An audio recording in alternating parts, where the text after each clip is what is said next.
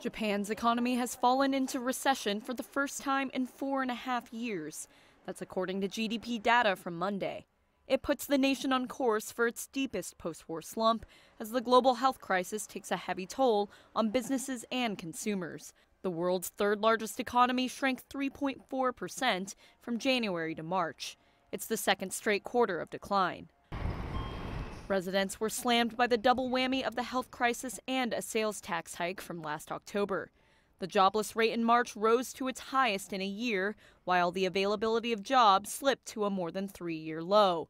Japan's economy from April to June is expected to look far worse. Analysts polled by Reuters expect the economy to retreat by 22%, the biggest decline on record. In April, Prime Minister Shinzo Abe declared a nationwide state of emergency, keeping most people at home and shutting down many businesses. Japan's state of emergency was lifted for most regions on Thursday, but it's still in effect for some big cities, including Tokyo.